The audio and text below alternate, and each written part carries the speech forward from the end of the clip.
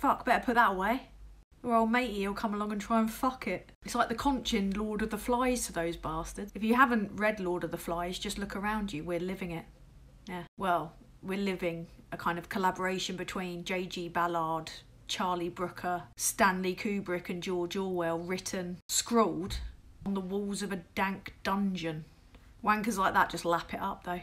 Wave a flag, throw in a bit of nostalgia, and they'll start calling everything woke, you know? AKA anything that sexually arouses or confuses them. Anyway, welcome to another week on Shit Island. No, really, everything's full of shit. Like Tory MPs, the rivers, everything. Tories are running riot, mate.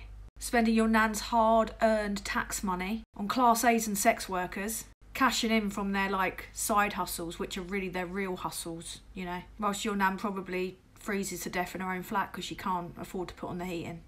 Tory MPs are getting caught with their pants down in a number of exposés. Wish it was hyperbole. Wish I was just talking figuratively.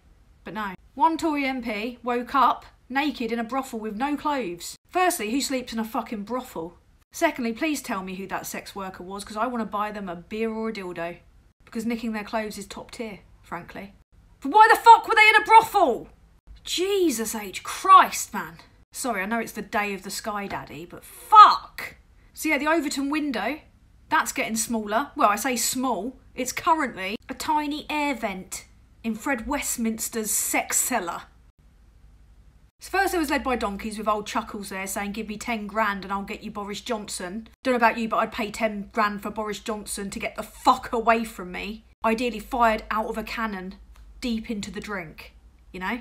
Then this milk tray sex pest also asked for 10 grand a day. For what? What's his skill? Looking like a pedo and killing nans. I wish there was just this. But no, there was another one, wasn't there? Scott Benton, a man so thick that his IQ of 7 is visible when he speaks. Got caught out by the Times, didn't he? They pretended to work for the gambling industry, went undercover, filmed him, essentially bringing back cash for questions. Retro. What will they bring back next? Child workhouses? Wanking off hysterical women, hopefully. Probably. What? He claimed to give access. Lobby on behalf of them. He's already downplayed the harm of gambling, but what harm does gambling do really? Well, 175 million gambled in Blackpool in 1 year. 10 times more betting shops in deprived areas. Deprivation, desperation leads to gambling addiction, obviously. All the Tory MPs are at it. They'd hand their gran over to Hancock for a quick profit, because they're cunts.